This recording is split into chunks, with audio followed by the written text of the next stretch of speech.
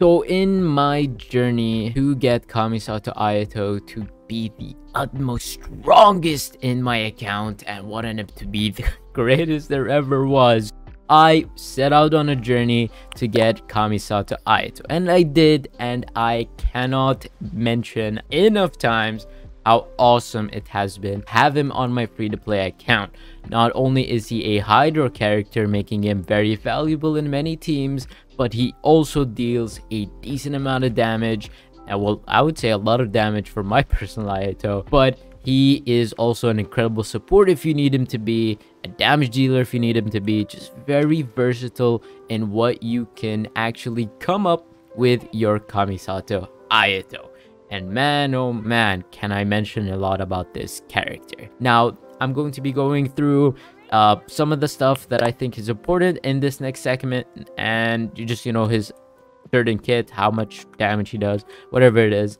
And I'll also be having a Spiral Abyss, whole segment at the very end of the video, so you guys should stick out to the end for you guys to see that as well. But that is going to be pretty much it.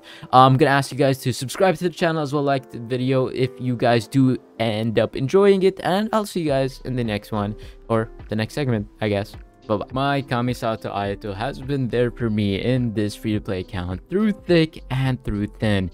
Now, the thing is with my Kamisato Ayato is that I invested so much into this one character, it might actually tip the scale a little bit in my favor. Now, Ayato is definitely the character I think has been the most beneficial for my account other than Tartaglia. He's been such a good hydro character, does a lot of DPS damage, incredible support as well, at the same time can fit into many teams, has so much to bring to the table, and I definitely would recommend you guys to summon for him if you want a capable character to deal damage as well as could support using his elemental burst. It's just absolutely awesome.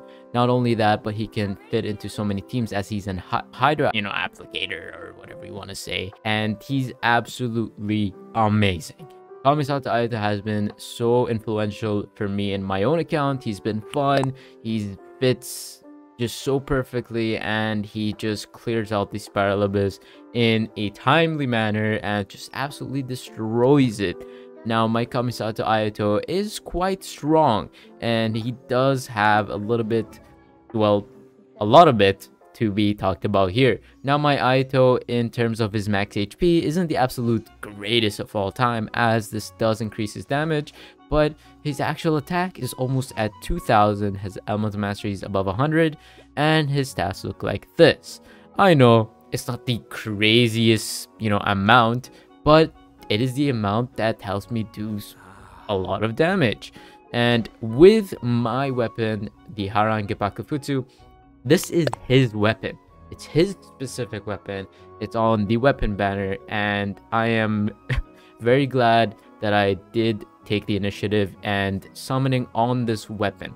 Now, does this mean he needs this weapon in order for him to, perform admirably? Hell no. This weapon does not need to be used on Ayato in order for him to do anything. He absolutely nails any weapon and does a lot of damage and a lot of support otherwise. Now, you will have to, give him a little bit more to work with, as his crit rate, crit damage ratio or something like that, or even attack, or his max HP even, to sort of, come up with the base attack and crit rate and elemental damage bonus that this gives. Not only that, but this also gives normal attack damage, which is pretty massive. Now, his actual artifacts, he can run a lot of artifacts, whether it's Shiminawa, whether it's this, whether it's any other artifact set that you could use. Even the Heart of Depth set could actually be used on Kamisato Ayato, making him very versatile, making him able to use a lot of artifacts. And the fact that he could use an artifact set needs some sort of luck to be played.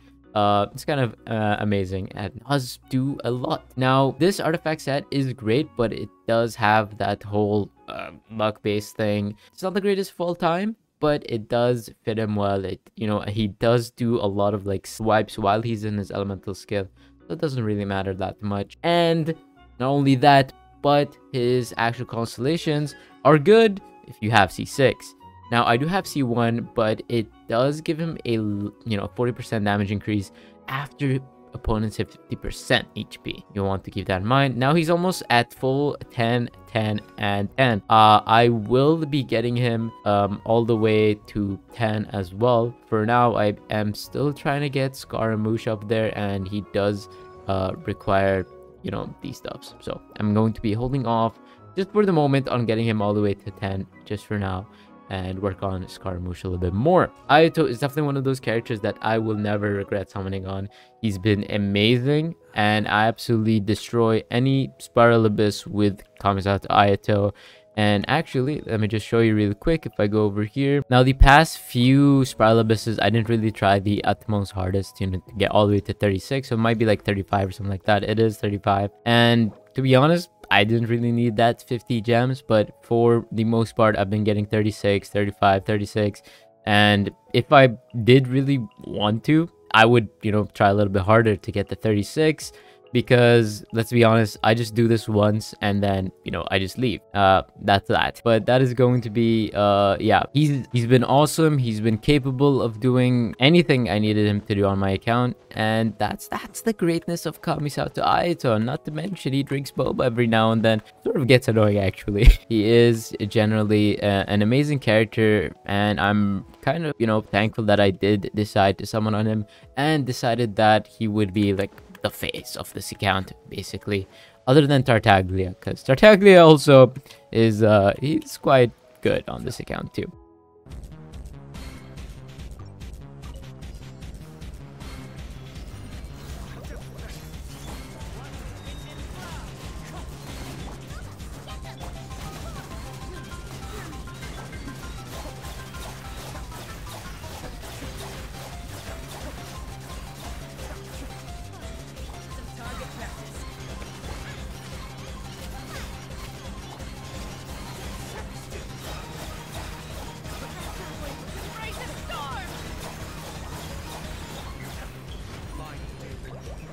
Where do you think you're going?